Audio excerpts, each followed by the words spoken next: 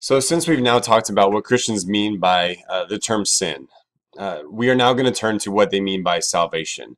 In other words, we've identified the problem, and that is what Christians call sin.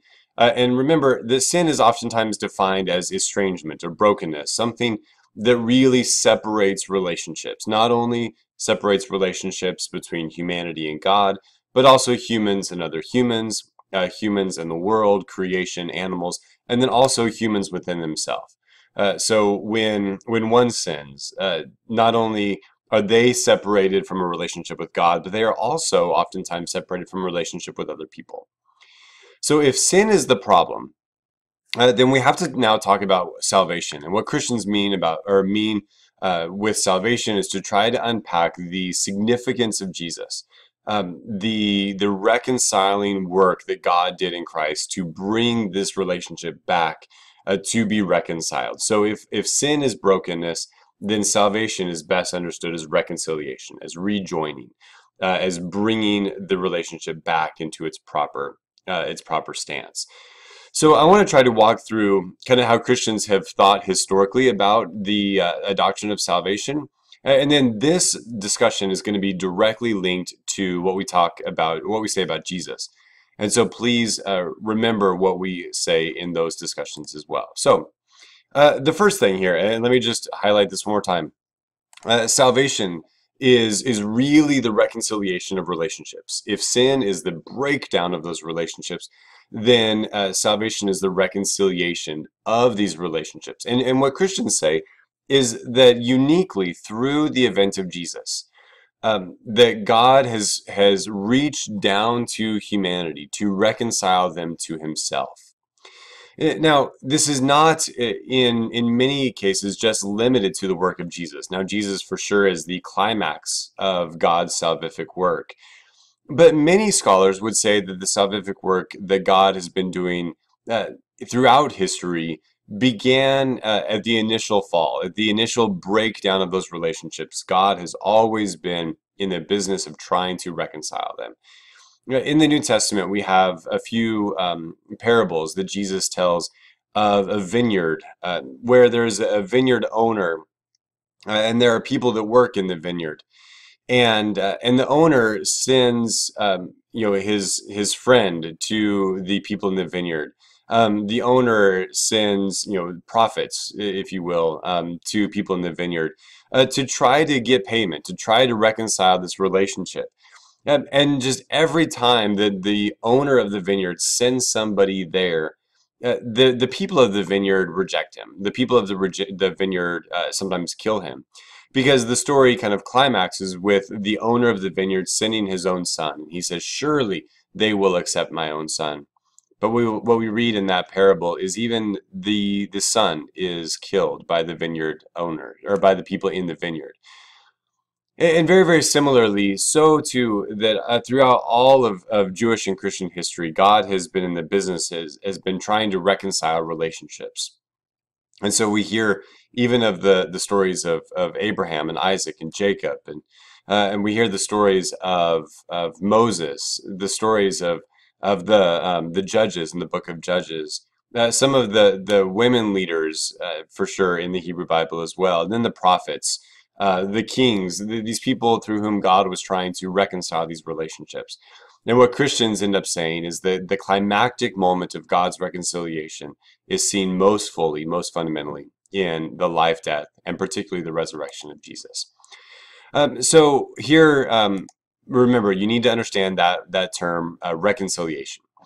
So the term that Christians oftentimes use to talk about how this happened, how God did in fact reconcile the world to Himself, is the term atonement. And so be sure you read the book here to understand how Christians use this word. I'm not going to talk about it much here, but it really suggests something very, very crucial in our relationship. So at that one moment where a deeply estranged relationship is reconciled.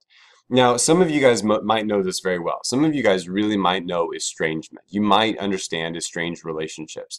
And I'm not talking about like, oh, your best friend is mad at you for a day. I'm talking about like deep and fundamentally broken relationships. Some of you guys unfortunately know that. And then also, some of you do know what I'm talking about here with the reconciliation, where two parties that are deeply and fundamentally estranged from each other are brought back into united whole relationship again. And let me just move me up here for a second. So this really signifies, whatever we're going to be talking about next, signifies the personal reconciliation of responsible people who have been violently or morally opposed to one another. And here, please understand what I'm saying here. So what we are going to be talking about in the doctrine of salvation signifies the reconciliation of responsible people. That Christians believe that human beings do things intentionally and unintentionally by participating in this capital S sin that fundamentally break down relationships. We do, whether we mean to or not. We break down relationships. And so what we are talking about in this doctrine of salvation is the responsible parties who know that they do wrong, who know that they break down relationships, being reconciled back to each other. So one more thing, there are two keys to this term, and please take this to heart. The first is this involves deeply interpersonal relationships. We've said all along that God is a relational God. And as a relational God, God tries to be in a relationship with people. And people oftentimes respond in that relationship. But what you know as well as I know is that people fail relationships. And so whenever we are talking about a doctrine of salvation, we are really talking fundamentally about deeply personal relationships. And then the second thing that we are talking about is the reconciliation. I'm going to say this word probably 20 more times. If we have deeply interpersonal relationships that sometimes experience estrangement, what we are going to be talking about is a deep and profound and meaningful bringing together, reconciliation of estranged relationships. So something that's, and again, one more time, there it is. I'm not going to say that, but here is the core of what we're talking about. So I want to turn now to some of the theories of atonement. In other words, trying to look into Scripture and say, this is how salvation occurred. This is how God did work in Jesus. Now, I'm going to outline 5 of these theories, and these have been proposed kind of throughout the history of Christianity. But let me make something very, very clear. The church has never officially endorsed one of these theories of atonement. Now, there is biblical support for all of these. For example, in the New Testament, it talks about Jesus being the substitution, or Jesus paying the ransom. In the New Testament, it talks about Jesus being kind of like this moral teacher. And the reason that the Catholic Church has never officially endorsed one of them is that if you only endorse one, that is going to be incomplete of the larger mystery here. So really what we are talking about is like the core of Christianity. And this is where deep, deep mystery, profound mystery, comes alive. How did God reconcile the world to himself in the Christ event? Man, it takes books and books and books written by saints, written by people who are so much more in love with God and attuned with God's heart than I ever will be. It takes these brilliant minds, these devout believers, these profound saints of the church to unpack a lot of this deep mystery. And so all of these theories are going to be limited and profoundly incomplete. Now, the first theory that I want to talk about just briefly is known as the sacrificial theory of atonement. This is otherwise known as the penal no, we'll get there in a second. The sacrificial theory of atonement is deeply influenced by the Hebrew Bible and the sacrificial language that exists therein. So oftentimes in the Hebrew Bible, the way that the Jews worshipped was by making a sacrifice, an animal sacrifice, either by an individual or by a community for the sins of those people. And so year after year, if you were a devout Jew, or even if you weren't that devout, you would likely go to the temple down in Jerusalem or up in Jerusalem, depending on where you lived, to make a sacrifice. Because the Jews really believed that by making sacrifices, that they are set back into this right and proper relationship with God. And so, and again, this language is present in the New Testament as well. So therefore, what these people who propose the sacrificial theory of atonement say is that Christ was the full sacrifice for sin. So animal sacrifices in ancient Jewish culture and ancient Jewish religion, they were sacrifices, but they were incomplete. So what these people say is what we really needed was a human sacrifice, a sacrifice from God, God's self, to sacrifice himself, to be the full and complete sacrifice for all of human sin. This might sound familiar to some of you because this language is quite present in many churches here in Texas, in the United States, and also in the West. Now, something that is deeply connected to the sacrificial theory of atonement, and you'll see how these are similar, is known as the substitution theory of atonement. This is where I misspoke earlier. This is oftentimes referred as the penal substitution theory of atonement. Now, this theory says that, and here they are quoting Romans, because I said all of these have biblical support. These people really quote the book of Romans, particularly the 6th chapter, which Paul writes, "The wages of sin is death." So the wages of sin is death. Because I am a sinner, because Christians believe all people sin, that they deserve death. But what Paul says in the book of Romans is that the gift of God is eternal life.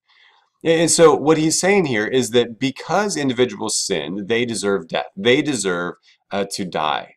But what Jesus did in his sacrifice, and notice there is similar language here in sacrifice as in the previous theory. What Jesus did in his sacrifice is he substituted himself in my place. So sometimes you will hear many well-meaning Christians say that God died for you. God died in your place. Jesus died in your place. And what they are really espousing there is the substitutionary theory of atonement. I'm a sinner. I deserve death. But what Jesus did is he died the death that I deserved. And so therefore Christ in his sacrifice died the death that humans deserve, thereby liberating them from the slavery to sin. It is, I who no longer has to die this death. Jesus died it in my place. And therefore I can go about living a free and liberated life, that doesn't have sin as a part of my narrative anymore. Now, one thing you'll notice is this is oftentimes thought of in individual terms. Jesus died for me. He substituted himself in my place. You'll see a little bit later on, there are other theories that focus that Jesus did things for the entire world, not just for individuals. Because in the substitution theory of atonement, also in the sacrificial theory of atonement, salvation hinges upon the individual accepting Jesus as the substitution or Jesus as the sacrifice. The third theory, and this is an interesting one, this is outlined pretty well in the book by McGrath. This is known as the ransom theory of atonement. So these people have said throughout history, not very popular today anymore, but it was popular about 400 or 500 years ago, that evil rules the world. That God does not rule the world. In fact, the world is evil because it is ruled by Satan. It is ruled by evil. And what these people propose is that what God did is he had to pay a ransom to the devil, to Satan. And so what they say is that God disguised himself as Jesus. Nobody knew that Jesus was God. And yet when Jesus died and he went to the place of the dead, in a sense, the metaphor I like to use is he took off his mask in very good, like Mission Impossible style. He peeled off this mask. And it's then that the devil realized that Jesus was God. And so what God did in the Christ event was paid a ransom to the devil. And therefore, because a ransom was paid, so think of a real ransom. So if I was, if I was kidnapped by somebody who wanted a new car, I don't know, cheesy example, then people would buy them a new car, and then I would be freed. Unfortunately, we do see this in the real world today. The people are kidnapped, the people are taken, and there is a ransom that is demanded. So think in those types of terms, because that's what the people were really thinking of when they created this theory of atonement. So in a sense, the devil was tricked, and God paid a ransom, and therefore the world is no longer ruled by Satan. The world is no longer ruled by the devil. That the world is now liberated. The world is now ruled by God, because he has now paid a ransom to the devil.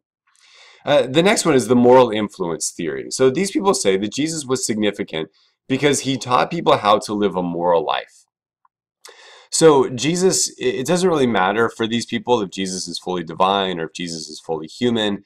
It doesn't really matter that Jesus you performed this ontological significant event, really adjusting the nature of humanity. These people rather just say that Jesus was a really good person. He taught people how to live not only a moral life, but the moral life. And so Jesus is significant for that reason. And so therefore, the follower of Jesus is to follow the moral teachings of him. So salvation, how one achieves salvation, is by following the moral example of Jesus. Okay, Jesus has said, to love your enemy, pray for those who persecute you. Okay, so if I'm going to be saved, if I'm going to participate in salvation, I just need to love my enemies, pray for those who persecute you. So this sometimes turns religion or Jesus into just a moral figure. It doesn't matter, again, in this as much if he is fully divine or fully human. It just matters that Jesus taught a moral life, and therefore I need to follow him and his moral teachings. Now, the final theory of atonement, and again, these are just the top 5. There are others out there. And again, remember, please, that all of these are limited and incomplete. This is known as the Christus Victor model. This has been quite popular over the last 200 years or so in Christianity. So what this argues is yes, the death of Jesus is significant, but rather the resurrection of Jesus is even more significant. Because Christ is victorious in the resurrection, in the fact that God raised Jesus from the dead.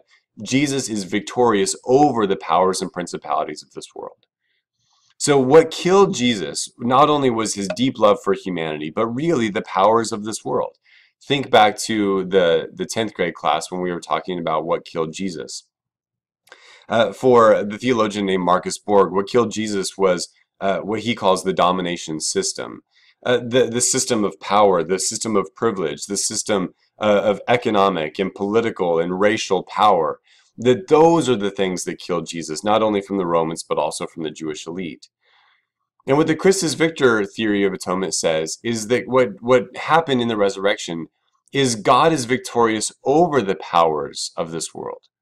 Because if you think about it, death is the most powerful and the most threatening thing that somebody can place upon another individual. But what we see in the resurrection is Jesus is more powerful than death.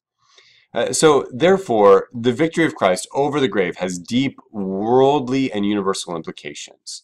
So the world here, the things that we think are powerful, the people, the institutions, the communities, the nations, they aren't altogether that powerful. Because what is powerful is God's work in Christ. What is powerful is God's resurrecting Jesus from the dead. In the New Testament letters, Paul writes a really interesting phrase. He says that God's power is made perfect in weakness. In other words, power, the power of love, the power of forgiveness, the power really of God is made perfect, not in the powers of this world, but rather in the power of Christ. So therefore, it is God in Jesus who is victorious over the powers and principalities of this world. So therefore, the world can be victorious over sin. Okay, personal sin, communal sin, as participants in the kingdom of God. Let me again reference the Lord's Prayer when Jesus says, "Thy kingdom come on earth as it is in heaven." What Christians are saying is, bring God's kingdom now on earth, which is fully recognizing that the kingdoms of this world are less powerful than we give them credit. That it is actually the kingdom of God, this kingdom of love, this kingdom that has a very interesting ethic of forgiveness, of mercy, of turning the other cheek. That is really where we see the power of salvation.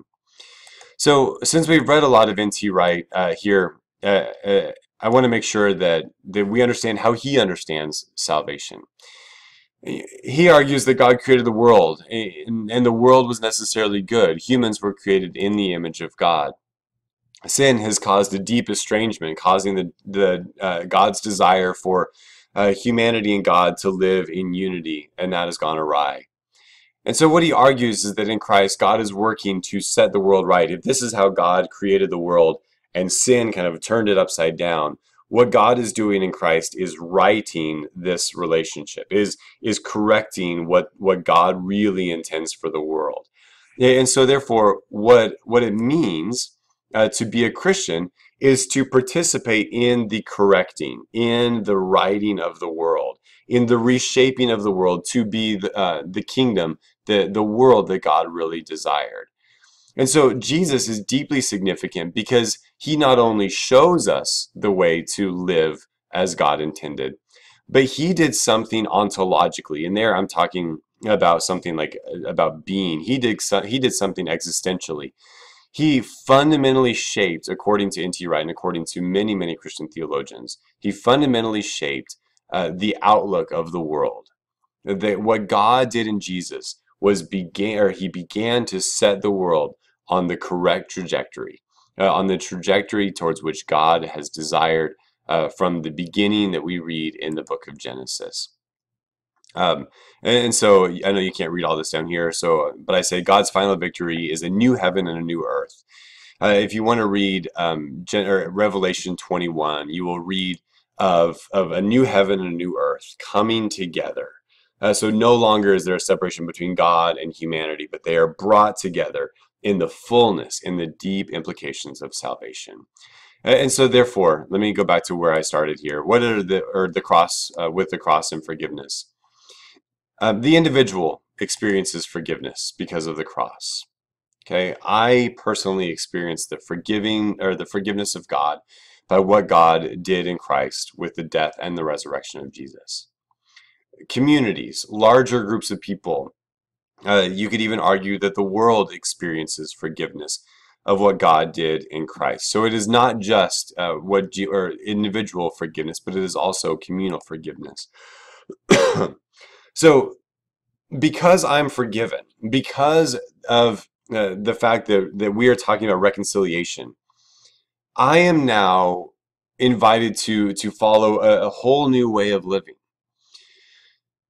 In the Gospels, there are a few parables that Jesus tells of people who are in deep, deep debt to somebody else. And I can think of two off the top of my head. And there's one man who is forgiven of his debt, an insurmountable debt. I think in today's world, it would be millions of dollars. He is forgiven of his debt. And he goes to somebody who owes him money. And he says, I will make you a slave. I will hold you until you pay the final penny to me. And what's interesting there is this man had just been forgiven, and he goes to somebody else and he demands that his debt is fully paid. And then in another parable, and Jesus, you can see what he's trying to do here. In another parable, Jesus says, there was a man who was forgiven a great amount of debt. And what he did is he goes out and he forgives the debt of other people. Because what we see here with the doctrine of salvation is that if one experiences not only estrangement, but most fully and greatly reconciliation, that they therefore go out and they are living as part of reconciled people. This is why Christians, they pass the peace before they take communion, because really they believe in reconciliation. So on a personal and somewhat spiritual note, if there are people that you are deeply estranged with, do things to bring about reconciliation. I'm recording this in the summer of 2015, and it's been a very tumultuous summer of race relationships in America. What would our world look like if Christians really participated in the forgiving acts of God in Christ by bringing together relationships, by recognizing what people have in common more than what they have that is different, to really participate in forgiveness, whether it is over racial barriers, whether it is over gender, religious barriers, to bring really about God's vision of the world as a reconciled people. So here, this new life includes as working as members of God's kingdom. This is what Christians mean when it means when they talk about being Christian.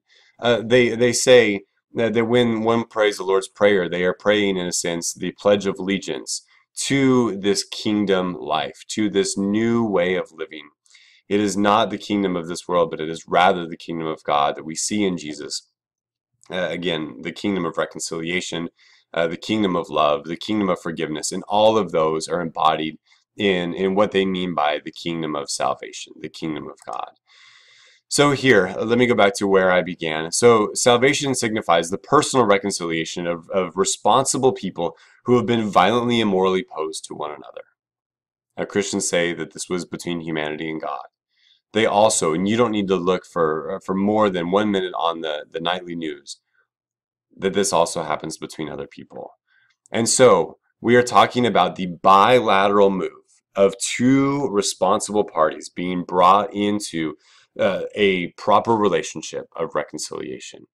So here, the move of God, the unilateral move of God, is what God has been doing throughout all of the Hebrew Bible, and then most fully through Jesus, to move towards creation, to move towards humanity in the life, death, and resurrection of Jesus. And therefore, the bilateral move is the response of humans, the response of creation itself, to move back to God and to unite in what Christians call the kingdom of God. And it is this, as you will see here, as we start talking about a doctrine of eschatology, of the end of the world. This vision is what Christians really believe, of people being united in relationship with God and with humanity, with creation. If you need to think of this as Genesis 1, 2, and 3, then do it, because that is the vision of salvation, of people living in harmony not only with God, but with each other and with the very world itself. So what's at stake here? What are we really talking about? Well, we understand that sin is much more exhaustive than personal sin. Sin is so much more than me not cheating on a test, or me not yelling at somebody when I am driving. Sin is not, just like me not cheating on my taxes. Sin is so much deeper than that. It extends deep into the heart of humanity. But as deep as sin goes, salvation, it goes just as deep. Salvation is so much more than me just getting into heaven. If sin is deep, then salvation goes just as deep, or even deeper, to liberate people out of that sin, to bring them into this proper stance, this proper relationship with God and with other people. And so really what we are talking about here is the culmination of a discussion on humanity and sin and salvation. Because Christians, most of them don't just say that Jesus was a moral figure. They really fundamentally look at Jesus as the one through whom God was working through to bring about this reconciled world in which God created. So what's at stake in all of this? It really is talking about a deep and profound reconciliation of violently opposed relationships. And this is starting to get at the heart of what Christians mean when they are talking about a doctrine of salvation. So I do hope that this helped. I hope that you are able to really understand a little bit more fully what Christians mean by talking about salvation. It's not just me going to heaven. It's really about God recreating, about God bringing the world into the world that God desired, the world that God really wants the world to be. And this is the world that God created. This is the world that Christians believe God loved. And this is the world that Christians believe God gave his son to bring about the state of salvation, the state of redemption.